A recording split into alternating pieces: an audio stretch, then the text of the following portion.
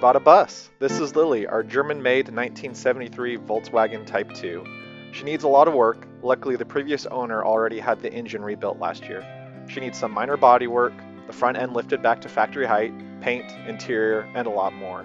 This will be the first video of many to follow, documenting her restoration.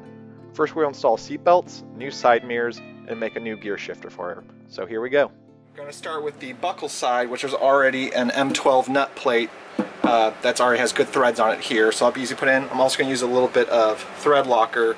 Make sure you use the removable kind, not the red kind, because then you'll really screw yourself. The kit does come with a lock washer.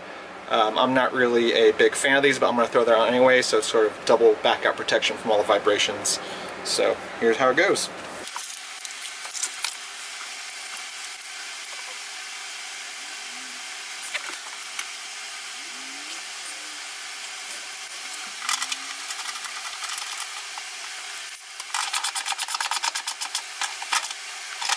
Alright, so down here on the bottom, the other side, the threads were pretty bad on the previous hole, so I went ahead and re-tapped them. So they're not great, and I'm going to put another nut on the back side to act as sort of a jam nut, so it'll be all nice and safe. And again, this is M12 with a 1.5 pitch, pretty much for every bolt this size on the vehicle.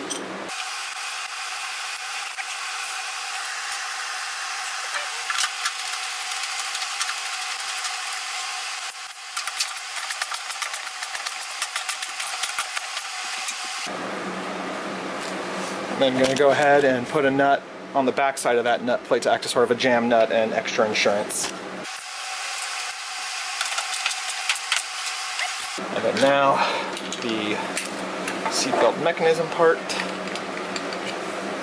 is going to go down like so. Same thing, lock washer just to be safe, some thread locker. Whoops. And it only comes with big washers, so we're not going to use a normal washer here.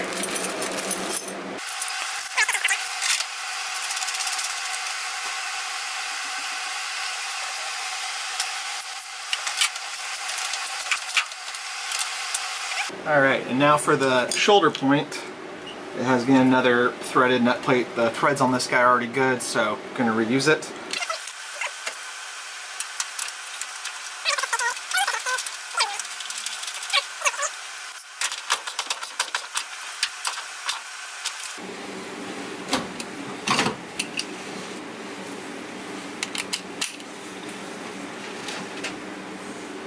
Alright, and then the mirrors on this guy are pretty sad.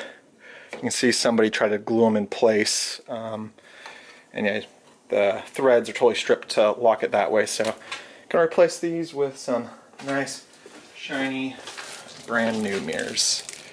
So do that right now. Awesome. So the threads look good. I ordered a nut to go on the back side, which is kind of difficult to thread in there, but the factory threads are good. We're going to repaint this, so I'm just going to slap the new ones on. And there is a gasket they sell that goes over it, so I bought one of those that helps prevent more water getting in there and rusting your door out. Here's the gasket I'm talking about. I've seen a number of videos where people don't use the gasket. And then the mirrors are super easy. This thread threads into there. And there's this other little nut on here that acts as a jam nut, so you thread this in and then you tighten this guy down, sort of lock it in place.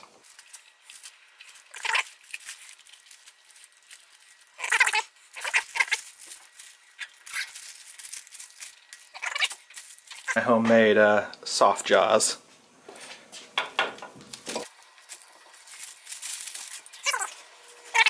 Alright, to make a new gear shifter for the bus, I got some of this turquoise pigment powder, which should be fairly close to the paint and the end paint we want to go with. My pineapple mold, this is where I put my surfboard resin, excess resin pores, and then some surfboard sanding resin. You want this instead of laminating resin because this will actually dry hard. Some catalyst, and then we're going to mix it and see if we get a good color and get a nice pineapple gear shifter. So here we go.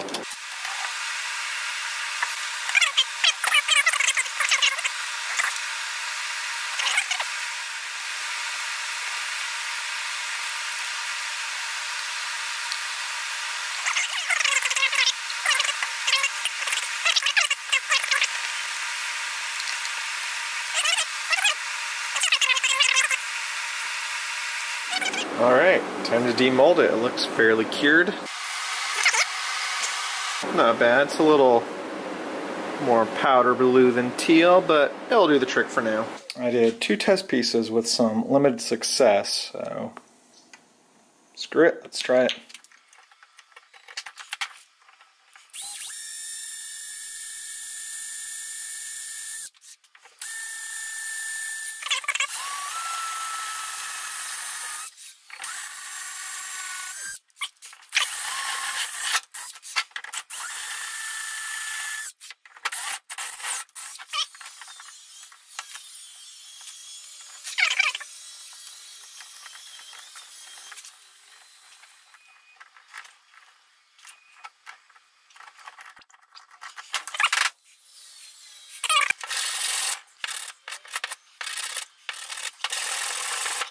Let's get rid of this cue ball and put on our pineapple.